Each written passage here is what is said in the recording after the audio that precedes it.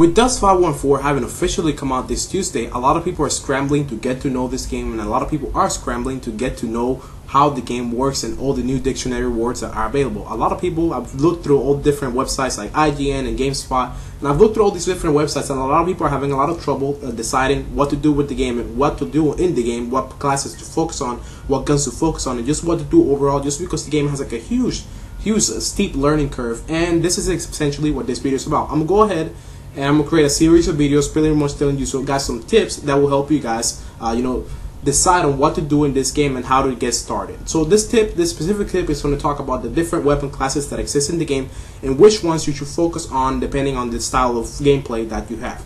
So first to look at the weapon classes that exist, I'm going to go ahead and look at the skill list for each one of the weapon classes that exist. You can press start and you can go to your character and you can go into skills. From here we can go down and scroll to weaponry. And whenever we click at weaponry, we're going to see we go to the weaponry skill set class, and the weaponry skill set class that pretty much unlocks new weapons for us to use. Of course, this one of mine, I have it at level 3 right now. Now, weapons are divided into 3 different classes. The 3 classes that exist for weapons are heavy weapons, light weapons, and then sidearm weapons. Now, those 3 classes differ a lot from each other, and if you put points into each one of these classes, you won't be able to use weapons for the other class. Each weapon has their own set of requirements, and some of those requirements include having a certain skill level unlocked for each one of these operations. For example, a gun might require you to have a light weapon operation at least at level 2. Right now, I got it at level 1, so I will need to spend 37,300 skill points to be able to make this go to level 2.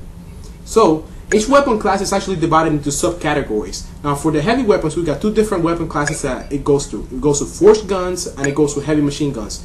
These ones are types of guns that pretty much have like a lot of firepower and a lot of damage, but they overheat after you hold them down for a certain amount of time. They also make you run a little bit slower. Now, if we go down to the light weapon operations, this one's a little bit more standard operational weapons that we actually see in other first-person shooters.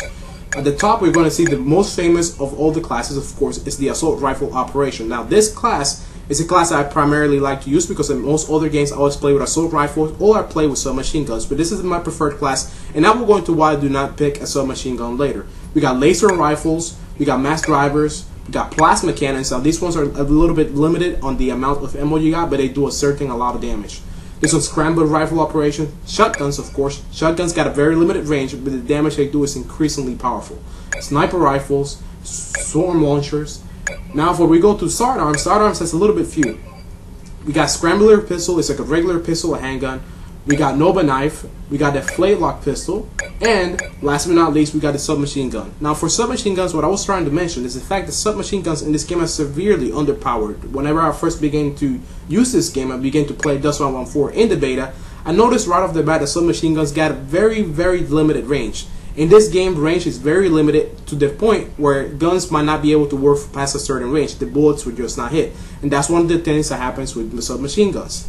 Now let's look at some of the stats and some of the things that we can actually improve on the submachine guns. Whenever you actually go into any weapon class, you can actually click triangle and show the info of what the specific skill list does. And this one does a 5% reduction to submachine gun kick per level, so that decreases your recoil by 5%.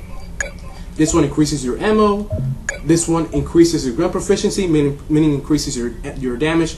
Each one of these classes can be increased up to level 5. So this one increases our damage by 3%. So if we increase it 5 levels, it increases the overall damage of the submachine gun by 15%. Next, we got submachine gun sharpshooter. Now this decreases the dispersion of the shots, making sure all the shots follow exactly in a straight line where you're aiming at the first place. And while we got the fitting optimization, and we also have the rapid reload. Now the rapid reloads, of course, of reloading fast. The fitting optimization is the one that you make it to where the gun takes up less space on your outfit whenever you're trying to equip it on.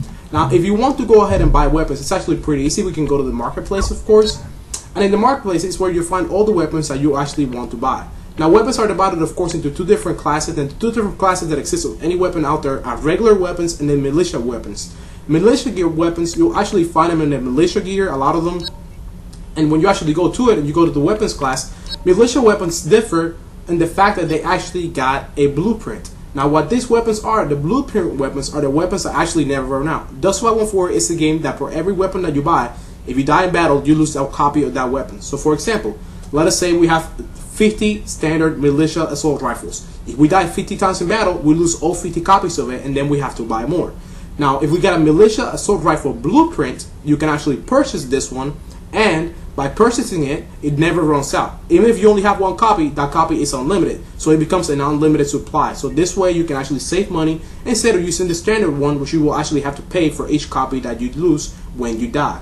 So these are the militia weapons. This one's for standard players. These ones, as you guys can see, whenever we look, we press triangle and we scroll over to where it says prerequisites, pretty much it says no skills are required. This means that none of the previous skills, none of the skill points that we saw from the previous class, nothing for heavy weapon operations or nothing for sidearm operations, you will need none of those. You can actually wear these right off the bat the moment you begin the game.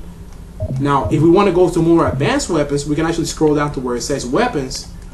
Not these ones. Whenever we go here, we can actually see the 3 different classes of weapons that it says: the light, the sidearm, and the heavy. Me, for example, I'm using light. So let's go over here and let's go to assault rifle, which is this main class I am using right now.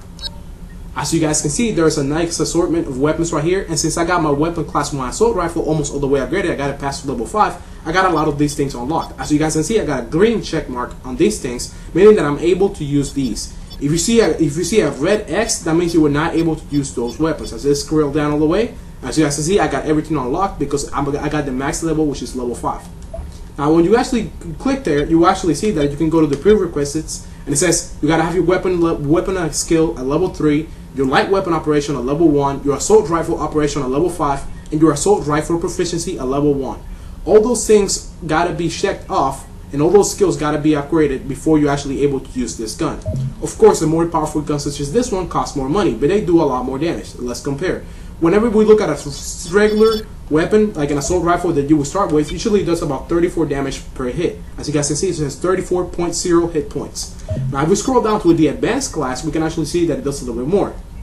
Now, this one over here, it does 53.5 damage per hit, but the fire rate is a little bit slower. It's 400 RPMs per second.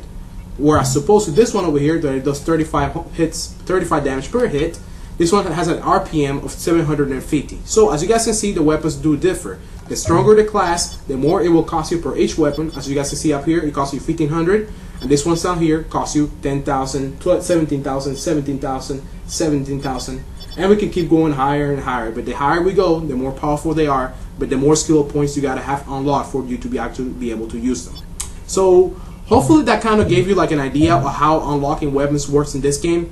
As you guys can see, you gotta make sure that you pick exactly what weapon class you want to focus on, because the skill points are specifically assigned to each different weapon, and each different weapon has its own set of requirements. If you spend the wrong points on something different, something that you don't want, those will be skill points that you have wasted, because in this game there is no way to actually respec like in other games, like actually reset your characters any points you have used. So hopefully this was helpful to anybody out there wondering what weapon class to choose, and I guess I'll catch you guys later.